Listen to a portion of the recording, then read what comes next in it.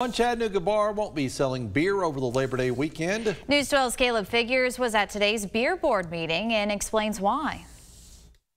Chattanooga police recently wrote Shady's Corner 2 citations, one for not reporting disorders to police, the other for operating a disorderly place. On Thursday, the Chattanooga Beer and Record Board dismissed the first citation, but Shady's Corner won't be able to sell beer for 3 days starting Labor Day weekend.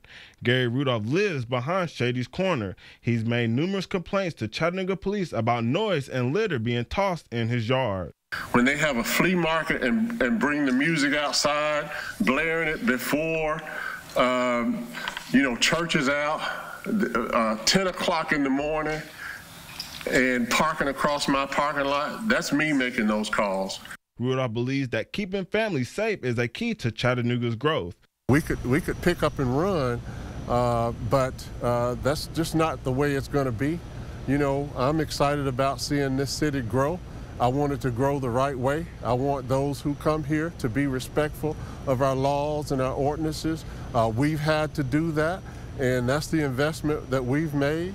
And so we're going to ask that they respect our investment as well. Gary Rudolph says it's always important to respect the law. Representatives from Shady's insist that they are.